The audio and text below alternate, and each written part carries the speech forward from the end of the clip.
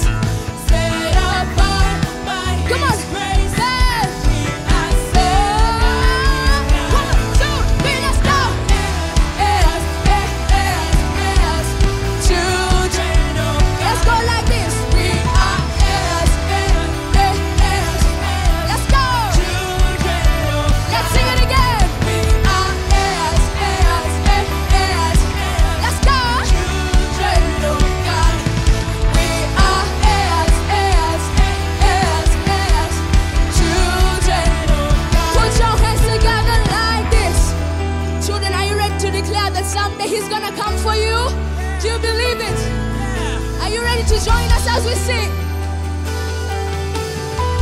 let's sing this together. Someday, someday He's coming to take me home. When He comes, hallelujah, hallelujah. Someday He's coming to take you home. When He comes, hallelujah, hallelujah. Someday He's coming to take us home. When He comes, hallelujah, hallelujah, hallelujah. Someday He's coming to take us home. When He comes, hallelujah. Let me hear you say,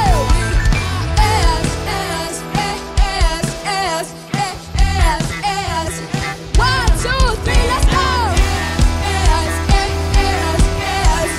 Children of God. We are children of God. Let's go. We are children of God. The other side, let's go.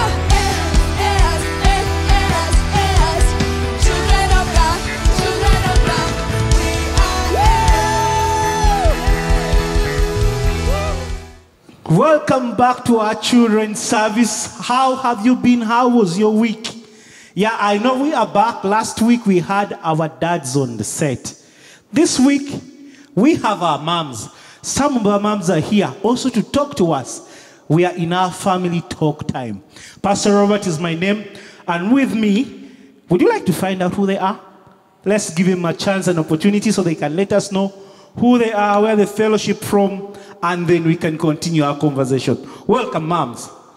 Happy Thank you. belated Mother's Day. Thank you. Thank you. Okay, we celebrate Mother's Day. I wonder why, but first tell us who you are, and then we can talk. Yes, I'll start from right here. I can't tell them your name. I don't know. My name is Lisa Simwe. I'm married to Edoda Simwe. I'm a mother of 3 and celebrate from Watoto Church, Kansanga. Watoto Church, Kansanga. Woo-hoo-hoo. Yes, ma'am. Hallelujah, hallelujah. My name is Sanyu Peace Karyebala, married to Karyebala Davis.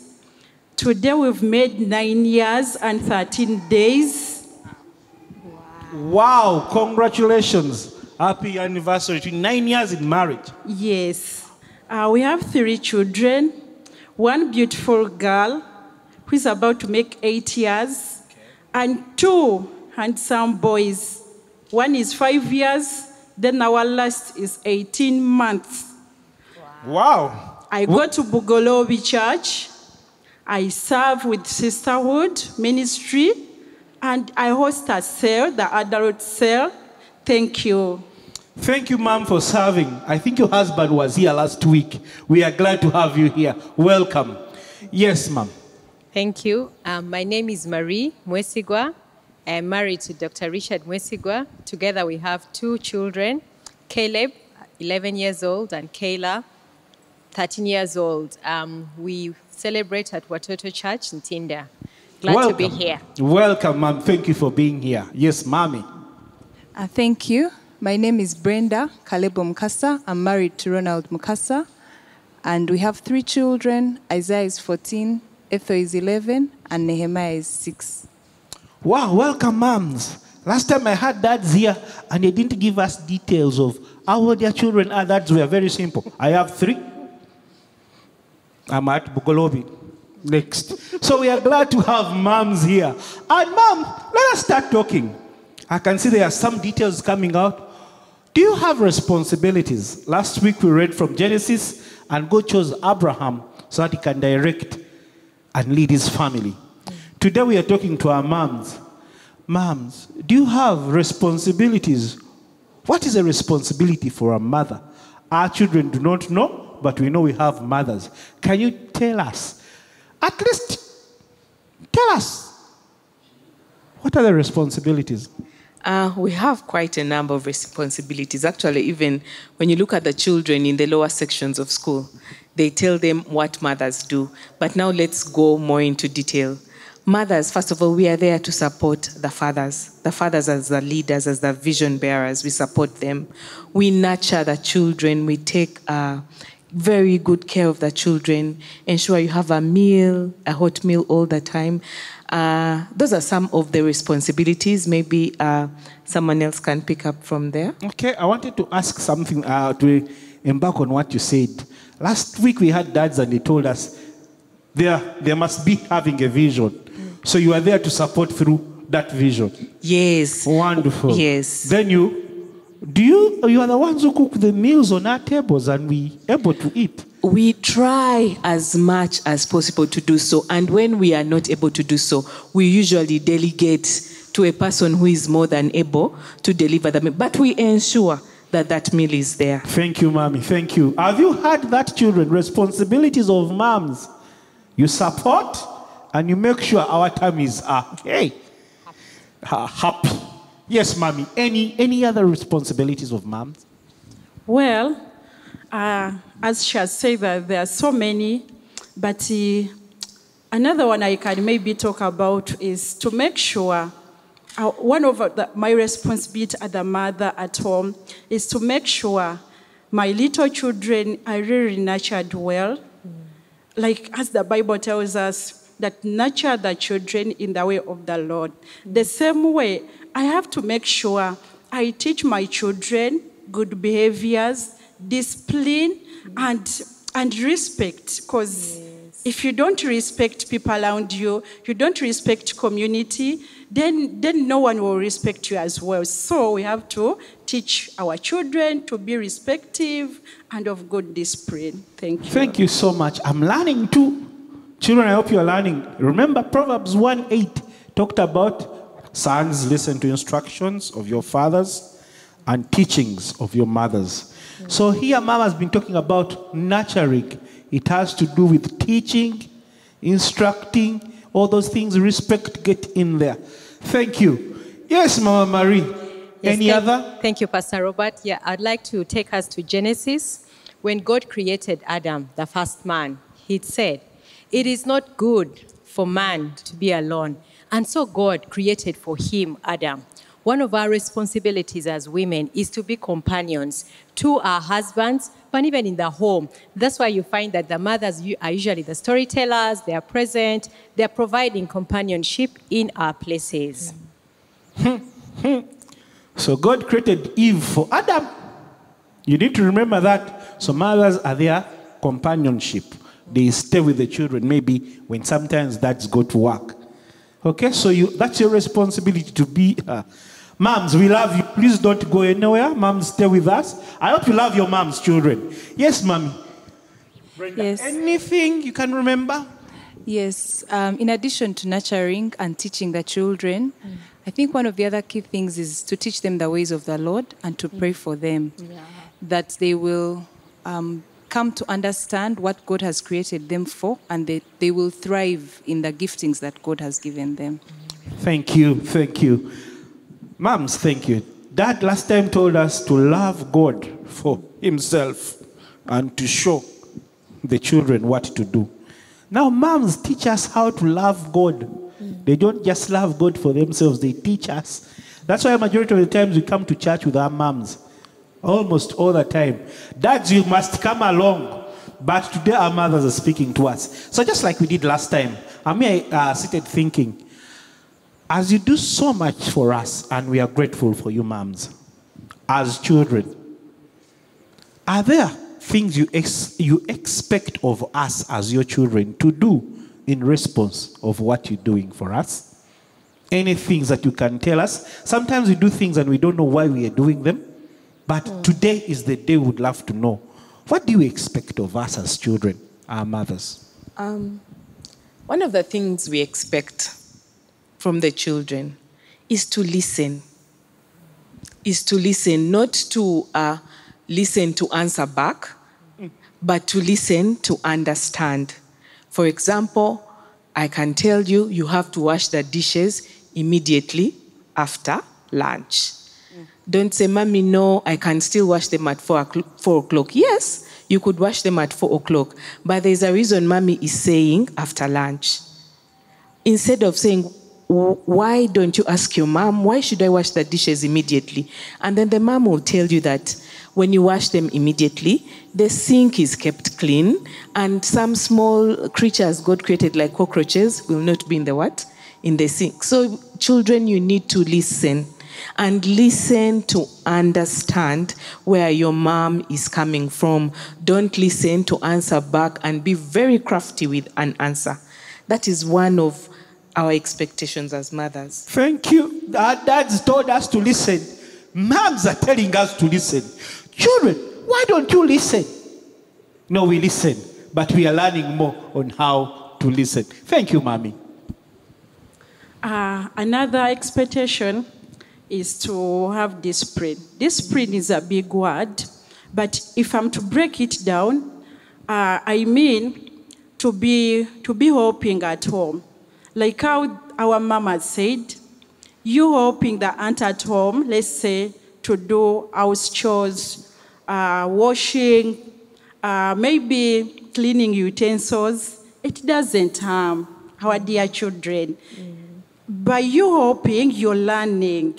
And if you don't engage, you will not learn. So we expect you to come in place with the aunties at home, the mom at home, and you also give assistance where possible. Let's say you can get a broom, clean the house, or get a rag, mop, or get a towel and clean the table.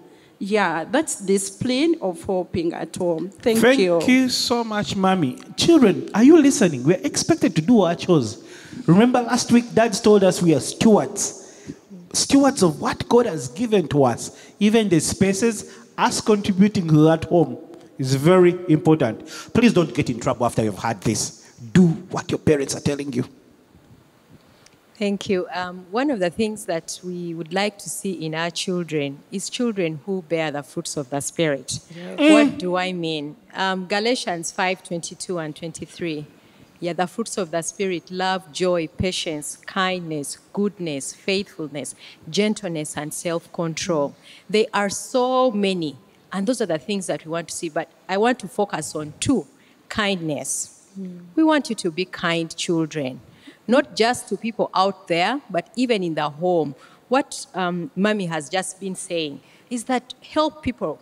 You help people if you're kind, you know. Be kind to your siblings. Be kind to visitors that come to our homes. Be kind to the people you meet on the streets, you know. Be gentle. Then self-control. Self-control means that you are able to forsake something because you know that it's not maybe beneficial at that time, or there will be another better time. You have the fruit of self-control. So we expect our children, as we raise them, to slowly grow in the fruits of the Spirit, ever increasing. Wow, thank you, Mommy. Mommy has talked to us. Not everything is for us. Some things we can stop for now. We'll get them later. As you're talking about the fruit of the Holy Spirit, I was wondering, but even a mango tree has one fruit, only the mango. You want us to have 9. But thank you for helping us to remember one at a time. 2, be kind. Do you want anyone to be kind to you? Be kind. Okay? And let's have self-control and interact with her. Thank you, Mommy. Thank you. In addition to wanting you to listen, please be respectful. I know sometimes you might have a varying opinion, but be respectful. Don't slam doors. Don't be rude to the people in the home. Don't be rude to your parents. Please be respectful. And yes, I want to emphasize, be kind, be nice to each other in the home. Share. Thank you. Share. Share. And share. All right. Okay, moms, thank you. Thank you for that. You need to be for what you are for us, because we wouldn't be this far without you. I'm wondering, I know we had in questions for the children coming in, but at the moment I don't want to go into the questions, because the next 2 weeks we're going to just be answering questions from our children. I am wondering, children are at home with their moms and dad. Do you ever sit down with them as a family, maybe mommy and daddy, and you talk to them about your life experiences? Because one of the questions that came that I'm getting that from, they're wondering, they want to know their parents. They want to know, who are you? Who are your parents' names? Where do we come from? We wonder, do they go to the village? Do they meet them? Are we protecting them? But in that hindsight saying, that question covered a multitude of many other things that they asked. And the question was, do we have family time? Children, do you want family time with your parents? Do you want to sit down and they tell you stories and you ask them questions? Do we ever do that, moms? How do you do it? We do have family time, and I personally enjoy family time because as parents or as moms, we get to know a lot of things about our children through family time. Now, some moms, we can be busy. You have a career, you have other activities outside work, or you have an extra business. We need to craft a way of having family time. One of the things we do at home, I as a mother, I love dropping the children to school. Some people have told me, no, you can get them on a shuttle, but that 30 minutes or 40 minutes we spend in transit to school, they will tell me about themselves, about their teachers, about what happened at school, and the conversations are very, very funny, and I get to know the character of the children, and from what they're talking about, I usually also share an experience with them of what happened when I was young. And sometimes they use slang that I am not aware of. Recently, they taught me a word G. And I said, what is G? They said, it is so good. If someone tells you you're G, so that cool. You're so cool. I'm telling you. So it is during this time. Then when I look at my husband, he usually loves watching National Geographic with them. I don't even know why. But he loves putting for them those animals and tells them, oh, this is in this family. I don't really enjoy it, but I just sit along and let it. And the children are very happy because they have conversation of, my dad said this about that. Okay, yeah. Okay. Wow, thank you so much, Mommy. Thank you. I wonder, other moms, how do you do it? How do you even invite the dads to be a part of it? Because I know the majority think that their moms do things, but they are dads. So you nurture, you help. How do you bring our dads to be part of these things?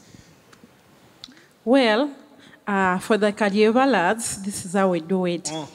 Actually, I'll salute more to my husband that he's even doing it better than me, to confess. We have a balcony, and we call it our home beach. Okay. Yeah, wow.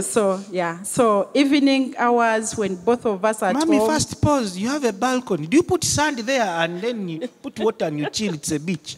Like we have our mats. Okay. Not this normal mats. Oh, but you we create. Have... Thank you very much, Mommy. Okay, I need to create a home beach. I'm coming. Yes, like we carry our towels, sandals sometimes, but the mat, it's a mercy to be there. So we get out and we start talking Okay. family issues. For example, me, what I bring on the table, we made it a must that every evening I come back, I have to find out, like how their day was, Okay. the challenges they encountered at school, Okay. how did they show kindness to their friends, like what is that, you know? You're like, this was good to me today and that which wasn't. Okay. And how did you come about that? Like, how did you handle the challenge? And we've made it a habit. Every time I go back, these two good kids, they run to me and we start talking, you know? We start our family jazz. Then at the beach, The what family we do. jazz. Yeah. Oh, yes, mommy. And Yeah, okay. Yeah. And the other way how we do it, the dad said it here that they do an evening walk. Okay. Yeah, unfortunately, the evening walk, in most cases, I don't participate. But then when they come back, I'm like, oh, why did I miss? I don't just miss because I was home. Ministry engages me every Sundays and other responsibilities. But what these kids do, they know I love flowers. So they just go and hunt for me, you know, flowers. So when they come back, we also start from there Okay. on the flower bit, and we also do our session, mom to kids. I'm telling you, mom Yeah. have details. Dads, we didn't even share all those details. But it is amazing to hear things coming out. We can do these things, mommies and daddies, please engage us. Let's have family talks. We don't have to sit in the room, be on the dining table. We can do walks. You can create your own beach. You can have family jazz. I'm going to have family jazz. Oh, Marie, what do you do? How do you do it? We're learning from you people. Thank you, Pastor Robert. One of the things that happens is that we try to have dinner together.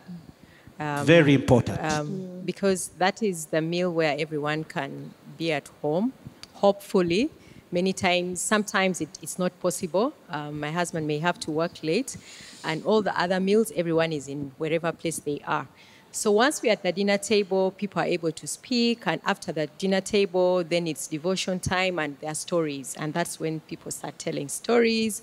I must say that my husband is a better storyteller than I am, but at that point in time, we get to talk, and then we are able to share, and everyone leaves really feeling, refreshed and, ready for the next day. Wonderful. Thank you. As we are talking to your mothers, I heard fathers, we are better storytellers. Let's keep telling stories. Thank you, Mommy. That is so good. Mommy Brenda, how do you do it at home? How do you do it? Yes, I think I also try to ensure that we have meals together, particularly supper. It helps to be able to have everyone at the same table and talking about how their day was. But the other thing that we've been trying to do is playing board games. Board games, yeah? Yes, the Scrabbles, the Ludo. Yeah, and I think usually it helps people to unwind and to get them to start talking and to have discussions. Just something that we try to make time to do with the children so that everybody, has a chance to talk and unwind, and you get to hear what their thoughts are without the pressure of, now what did you do? Now go and do this. Yeah. Wonderful. Thank you so much. We're talking about these parents, children, because we need to have family talk time. That family talk time will sort out as many questions children have, and also relating with their parents, closing that gap, knowing that we are loved not in just to rebuke, in do, but also as we do life together as families. Thank you so much, moms, for being here. As we close, I'm going to give everyone one opportunity to tell us your own children and the children that God has given to us as a community, as a church, as a nation. What is that one thing you would love to live with them as your children? That one thing, I would love the children to know about Christ, about the God I believe in. We usually engage the children in prayer time so that they know what we are praying for and what we are praying about.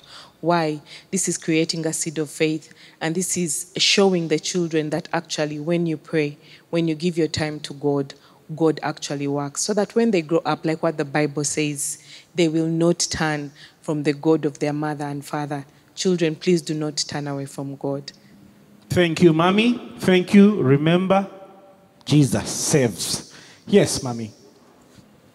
That one thing is respect your parents, be kind to everyone, and be loving. Yesterday, my boy of 5 years was telling us in cell, first do things of your living Savior, then your other works will follow. I was so humbled. Children, let's be kind to everyone and love our living Savior. Do things of your living Savior. And then others. I wonder what your living Savior would like you to do. Do you read his word? Do you talk to him? That was so sweet. Wow, amazing. Mama Marie? Thank you. Two things I'd like to say. One is what Jesus told us when asked what's the greatest commandment. Love the Lord thy God with all your heart, with all your soul, and with all your mind. And love your neighbor as you love yourself. Wonderful. Number two is, thy word, O Lord, have I hidden in my heart, that I might not sin against you. Let's hide the word of God in our hearts, because when we've hidden, when we've read it, understood it, memorized, and hidden it in our hearts, when we need it, it will come out, and it will help us not to sin against God. Thank you. Thank you. Thank you. Mommy Brenda, lastly. Yes, I would like to say to the children, to all the children in the community, that's who are watching today, to ask them to give their parents grace and to forgive their parents where we've made mistakes, and to not make that fail us in building a relationship, but to forgive their parents and allow us to grow together, to listen to their parents and to learn from them.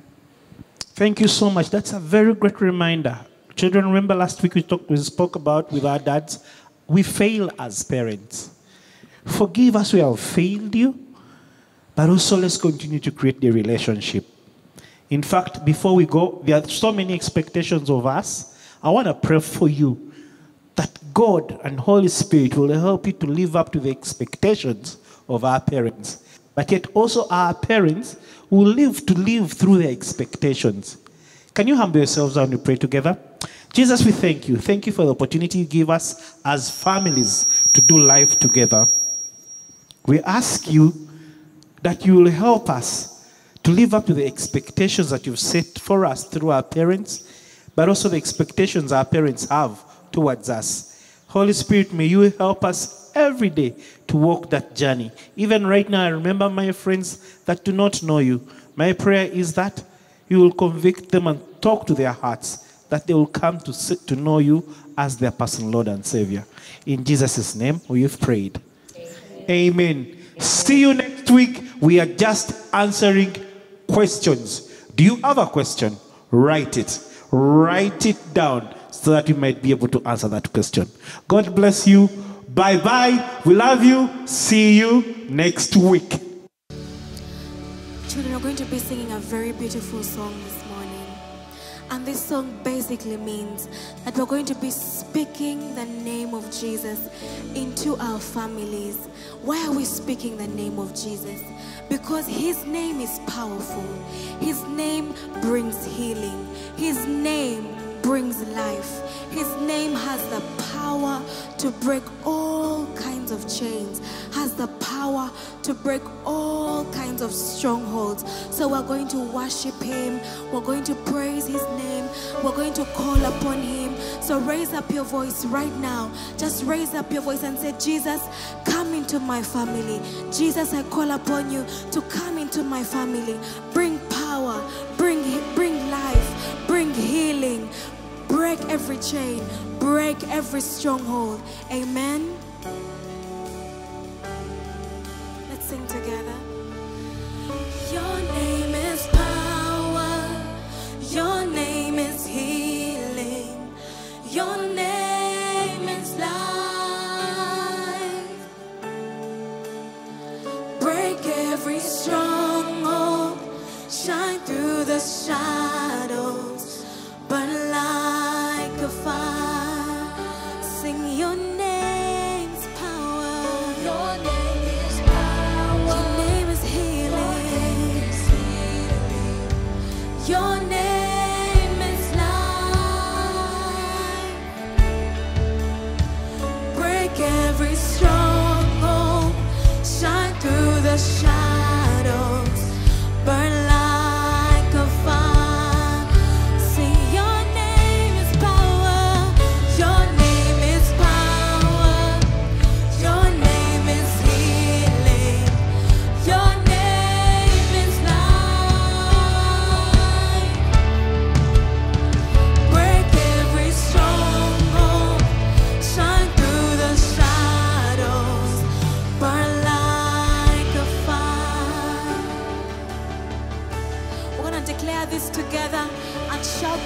of Jesus from the mountains, from the streets, from our homes, and declare it into our families. Amen.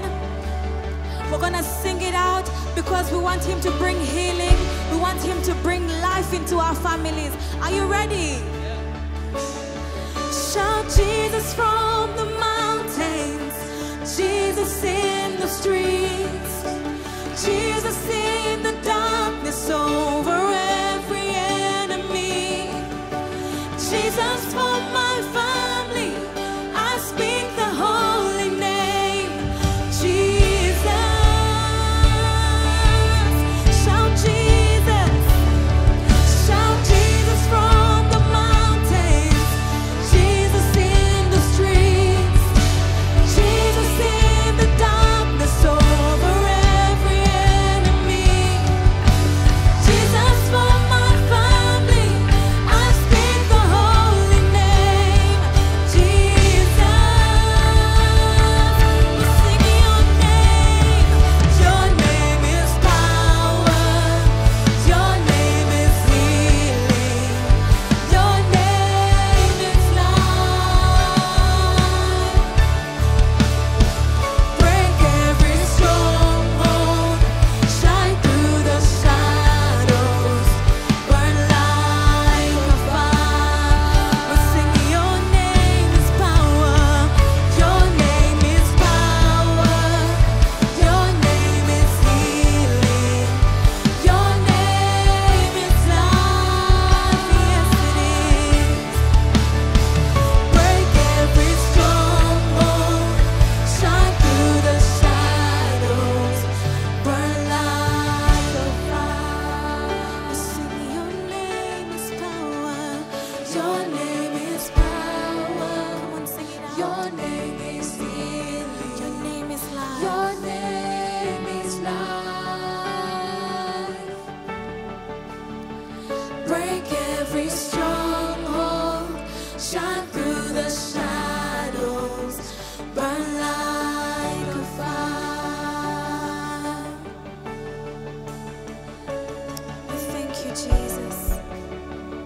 We thank you, Lord. In Jesus' name, amen.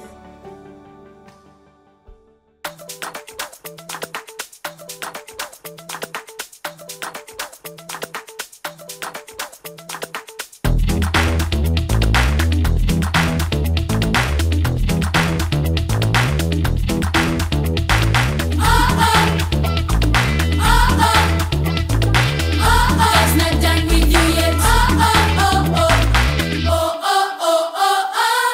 God's not done with you yet.